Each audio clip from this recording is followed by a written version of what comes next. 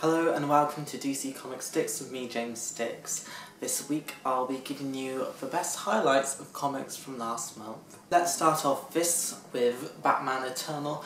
Last month I gave you a review of issue 18. Since then we've had 3 more issues out this month, which has been great. We saw the end of Batgirl's mission to clear her father's name in Brazil, but when things were back in Gotham, things weren't always what they seemed.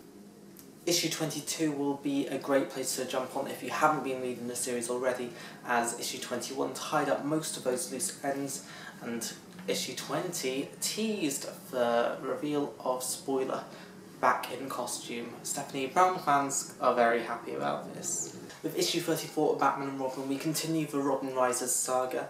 This issue ties up the issues that were underlying from the Return of the Joker's storyline. Red Hood, Red Robin and Batgirl finally forgive Batman and all is well. They're ready to help him in any way possible.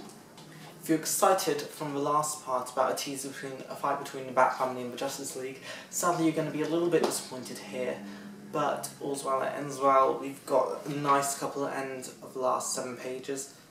We also have a teaser that this will tie into the Future's End storyline as well. Teen Titans issues 2 prove that the writers really know who their target audience are. It is as much a character piece as it is a setup for the future storyline. We have some great little moments with Wonder Girl, and we also see Beast Boy feature as Krabby Cat, aka Grumpy Cat, for the real world. For us at EQView, what's great to see is Bunker is a character who's really standing up for gay rights, and that's really nice to read in a comic book aimed for the younger demographic. The Multiversity issue 1 is a comic by Grant Morrison that really spans all of DC Universe, crossing all of the other Earths, not just Earth Zero, which is our Superman, Batman, or Wonder Woman, but from Earth 32 to Earth 7 and 8. This is a big, expensive book, but what's great is when we have characters like a Black Superman from Earth 23, who's actually the President of the United States of America. With so many references to other heroes and the Fourth Wall, old comic book fans will rejoice and find this a great read, but it might not be suitable for new readers. And finally, Grayson issue 2. I posted a review of Grayson issue 1 last month, which was a lot more action-packed and interesting because it was a first issue, but that's what you expect. In this, we still got the gorgeous art. Grayson takes his top off.